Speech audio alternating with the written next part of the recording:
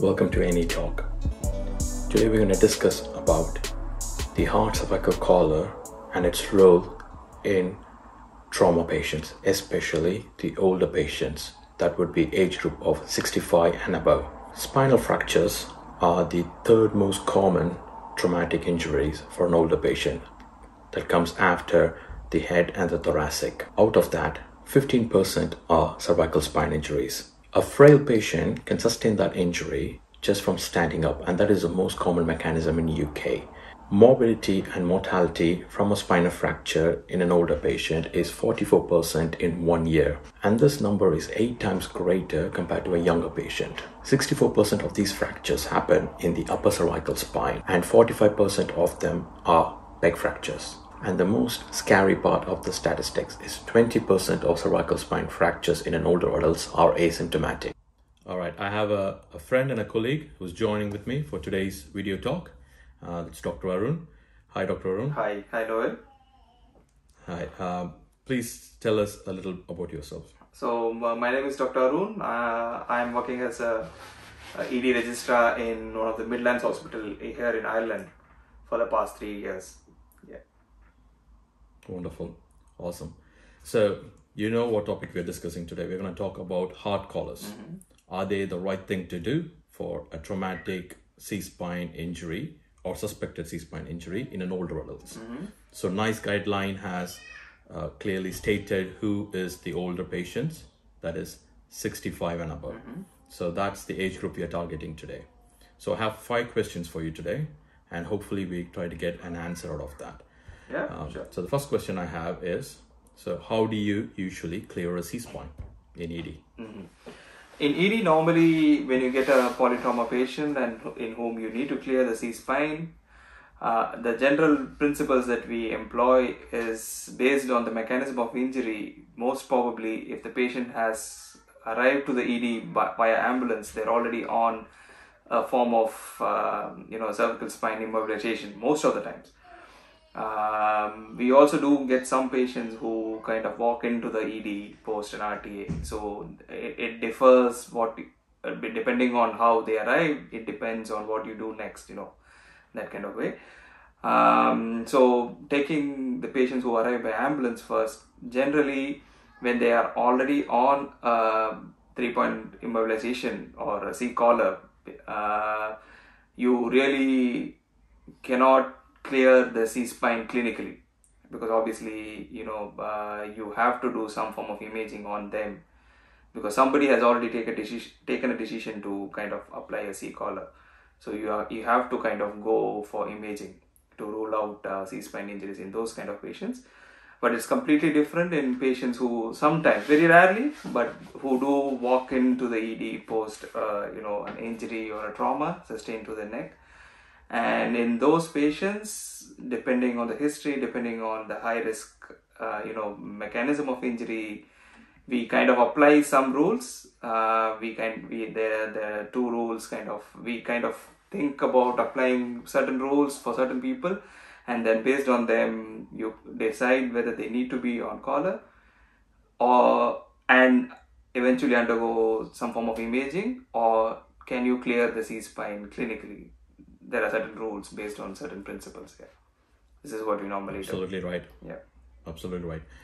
When they come in a collar, we don't remove the collar, or we don't.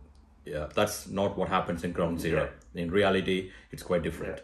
Yeah. We're going to talk about all the tools that we have, like the Canadian C-spine Nexus, further along. But as you rightfully said, we don't apply when that usually on a patient who just comes on a collar, especially when they come by the paramedics, by the ambulance. Yeah.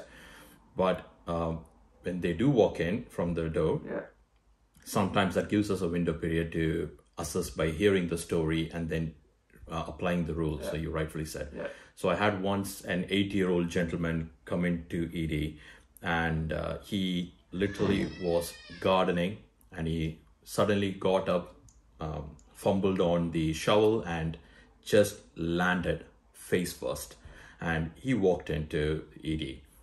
But he did had the neck pain, and that's the only complaint he had. No other neurological deficit. And when the history was very suspicious, and given the age, we put a immobilizer on her and took him for a scan, and surprise, surprise, he had a pec fracture. Yeah. So that is quite a scary thing. So as I said in the intro, around 20%, that's a big number, 20% of C-spine injuries can present asymptomatically in older patients. That's great. Fine. So I have question number 2 for you. Mm-hmm. So which assessment tools will you use, or the ones you know for C-spine? Yeah. So basically, I'm aware of 2 kind of well-validated scoring or rules to clear C-spine, but in practice, I am technically using only the Canadian C-spine rule. The Nexus score, even though it's far more easier to apply, it has its own kind of drawbacks clinically in practice when you apply the Nexus rules. But I think in alcoholic patients or who have taken alcohol, Nexus might be of a better tool to apply than Canadian C-spine. But having said that, we almost always apply only the Canadian C-spine rule in our ED in practice. You're absolutely right regarding the Canadian C-spine, because NICE recommends the Canadian and the Nexus, but technically in Outcome Learning, there's a line that says that Canadian C-spine is the one they recommend in ED, and Nexus is more of a pre-hospital, a quick run through to check the C-spine. So as you rightfully said, Canadian C-spine sounds like a plan. But now coming to the third main question that is more related to this topic. Are these 2 scores validated for trauma C-spine? Trauma C-spine. As far as I'm aware, basically Canadian C-spine is definitely validated, but in a particular age group, I think. So that's why the first line is greater than 65, you cannot apply that rule. That's the only drawback. But both of these scoring system have been kind of retrospectively validated in patients who have found to have C-spine injuries. That's as per my knowledge. Yeah. Exactly. So that kind of breaks the whole thing. Is they are validated, they are recommended by NICE and ATLS, and they are validated for adult, alert and stable patients and for blunt neck traumas. But as you rightfully picked up and said, the very first thing, age group of 65 and above is completely excluded off from the C-spine. So meaning that age group falls automatically into high risk. So you can't even apply this rule on that age group. So we are in a pickle now. So that's the big issue. Yeah. So given that, and Nexus doesn't have that rule, so do you think the Nexus can be better option for an older adult?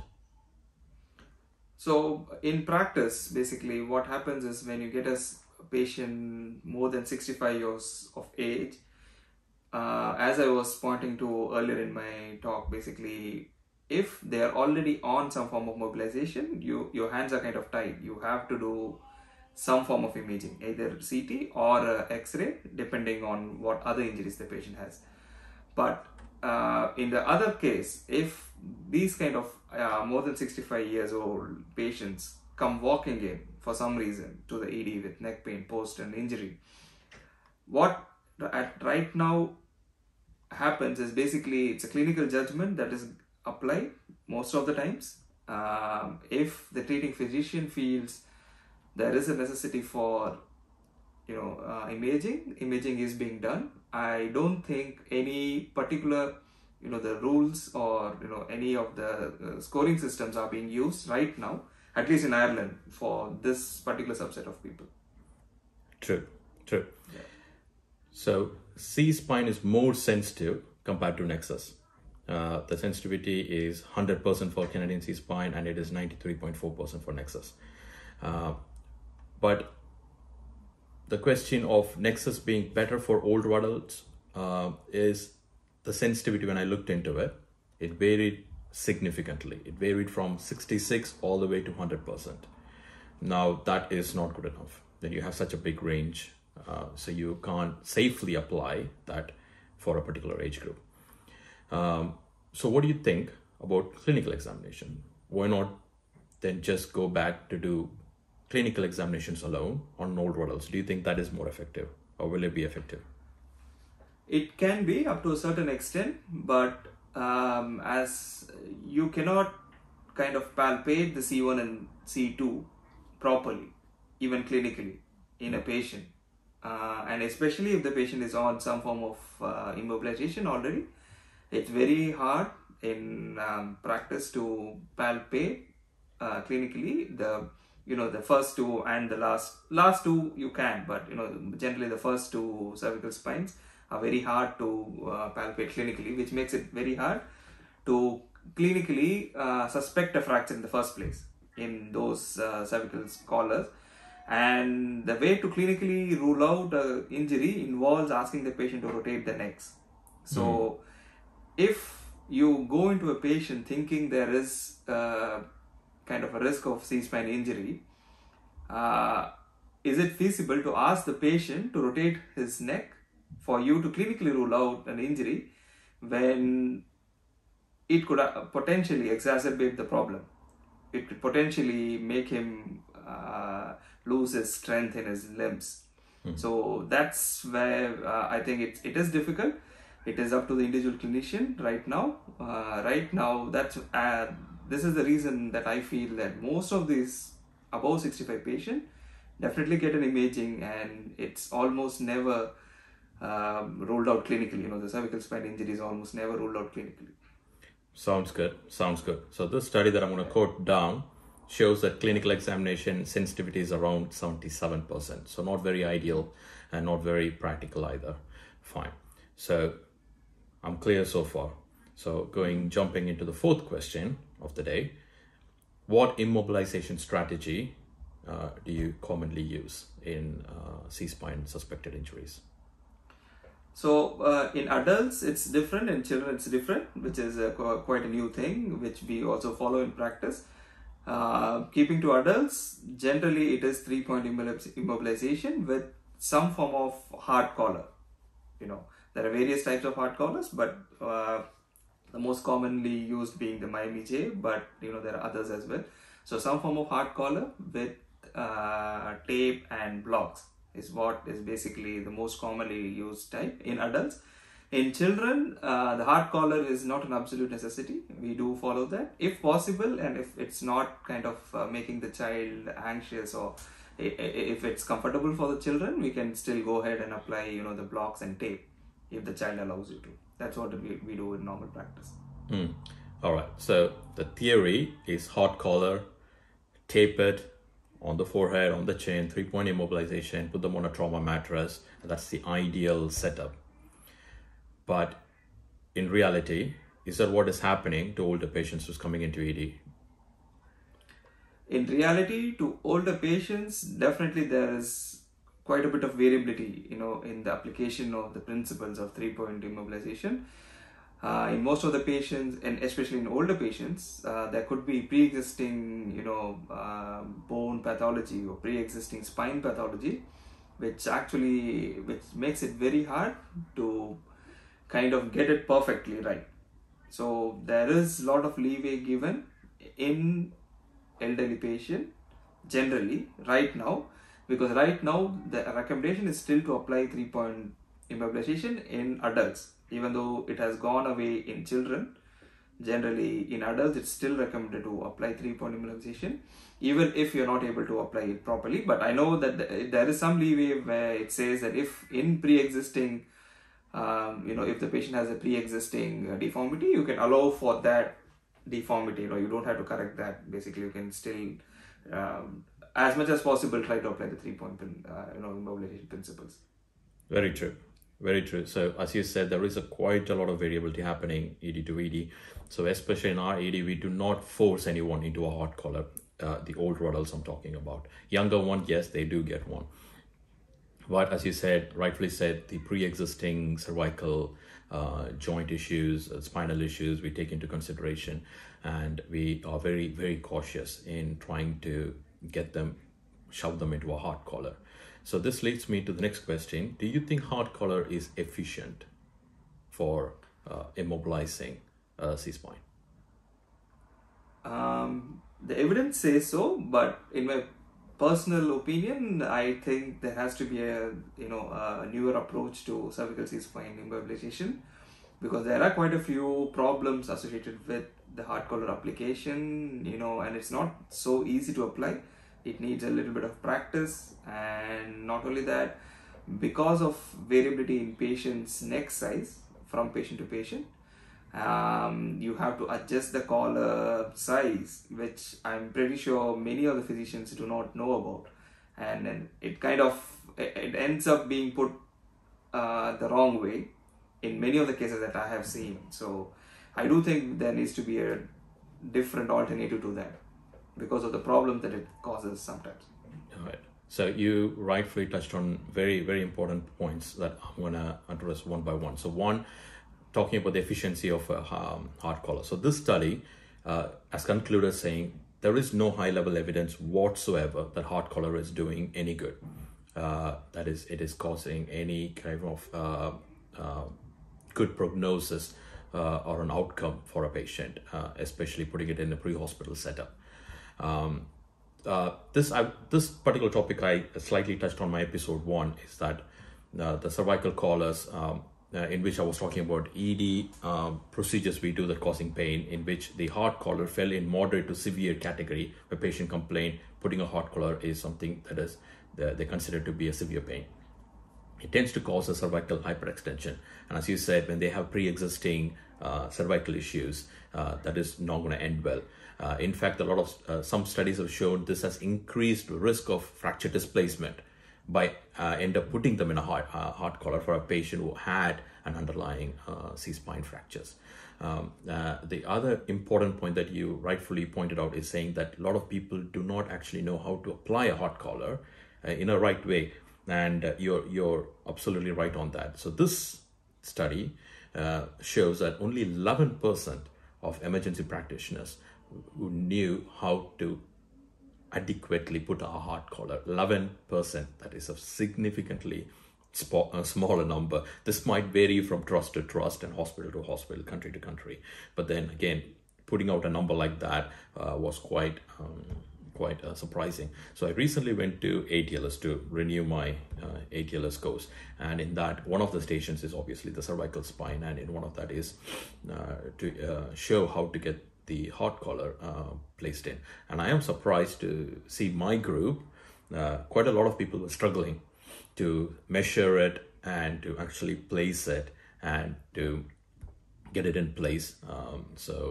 They were struggling to get that heart collar on, and I'm glad ATLS has a station where they are teaching that vital part.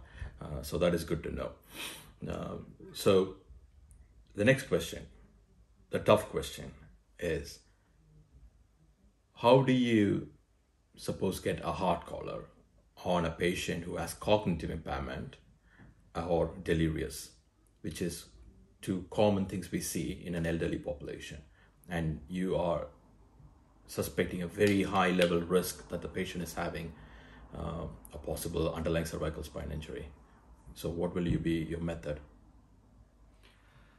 So in very rare instance, if we do get a patient like you just asked me the question about, it is quite possible that I would have to give him some form of mild sedation just for the purposes of applying the C collar.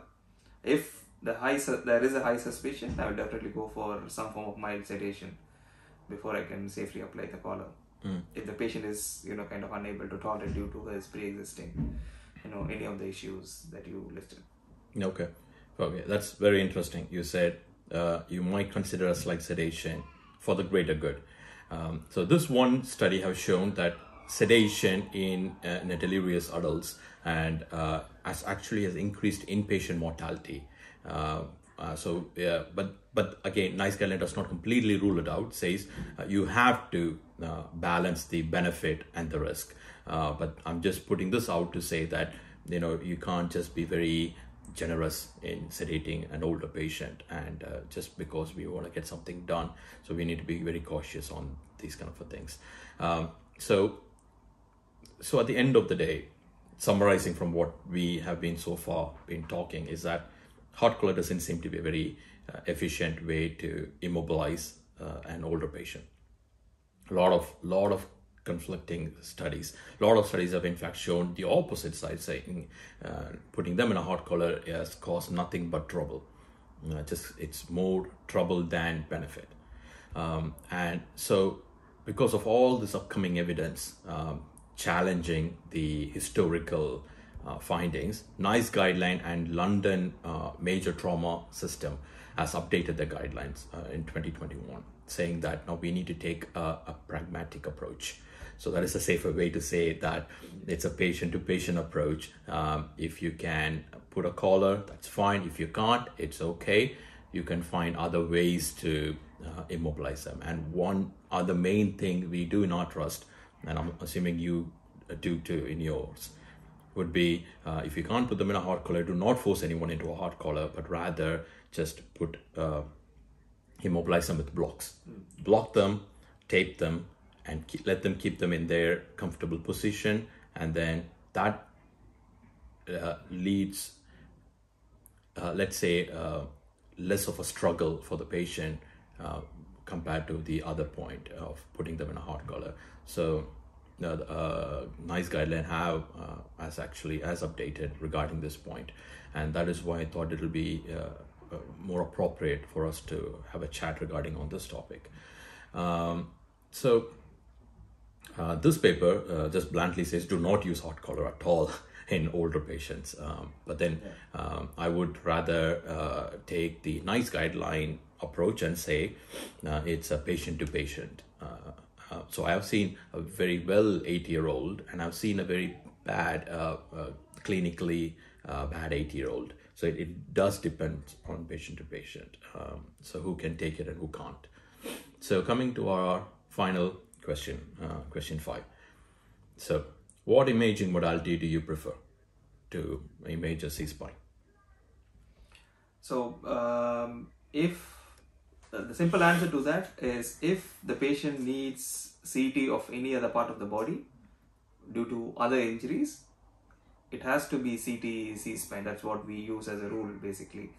But in a small percentage of patients in whom there's suspected isolated neck injury or isolated C-spine injury, as of present day guidelines, it is advisable to do 3 views of X-ray first, and then that's what we use as well. But if any of those 3 X-rays are inadequate, because sometimes it's hard to get an adequate exposure of the lower cervical collars, cervical spines. So in that case, we have to follow that up with CT scan is what we use. But in elderly, it is difficult. In elderly with pre-existing cervical spine patients, we sometimes kind of take an individual decision to do CTs, but not in all patients. That's right. What we normally do.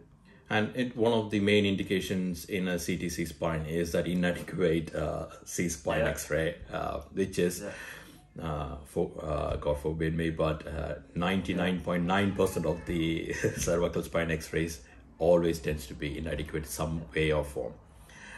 So this study has shown that 55.5% of fractures are missed in a cervical spine X-ray, and that leading to a sensitivity of only 52%.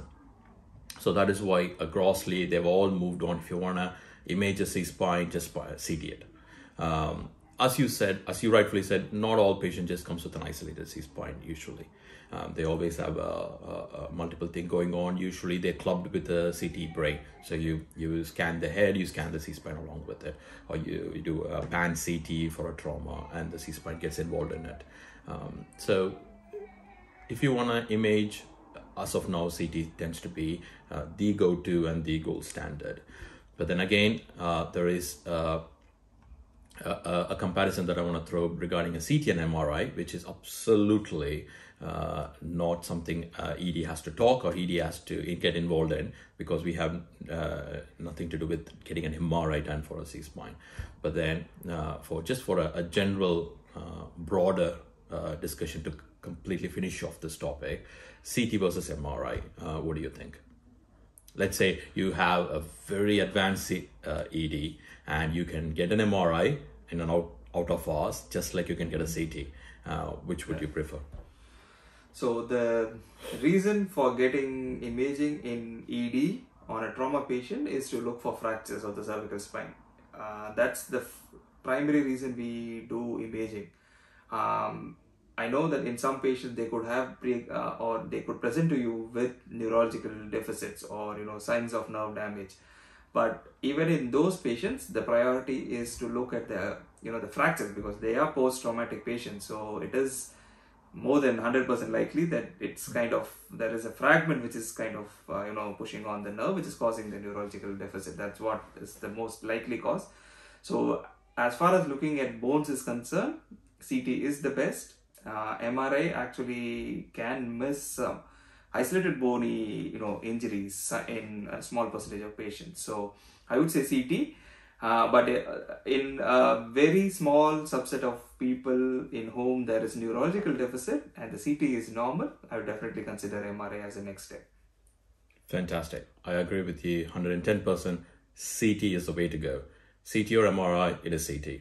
Faster, quicker, and it gives the answer immediately what we're looking for, which, as you rightfully said, fractures. Are they impinging? Is it unstable fracture? And whatsoever not. And MRI is very reserved for, let's say, a further workup on an abnormal CT or a very small subset of patient where CT is not able to pick up something has been missed and the MRI is picking up, because you end up doing that MRI because the patient came in with a trauma, got a CT that was normal, but they still had some kind of a neurological development happening in the next few hours and a few days. And then those patients get an MRI, because apparently 15% negative CTs had some positivity in a positive finding in MRI. But that doesn't mean MRI is going to overrule a CT, or that's the first modality. CT is always going to be the first modality. Perfect. So MRI is reserved for a very small subset of patients, as you rightfully said. Beautiful. So I think we have covered all the 5 major questions regarding this topic, and I'm happy with all of the answers we were able to discuss today. So just to summarize, do you want to give us just a quick summary in 1 or 2 lines of what we discussed today? Yeah, the quick summary would be basically that have a pragmatic approach to ruling out these spine injuries, especially in the patients who are older than 65 and obviously children. We didn't cover children, but the rules are different for them as well. And C-collar is not an absolute necessity. That's one thing that we need to, the hard C-collars, the hard cervical spine collars are not the absolute necessity.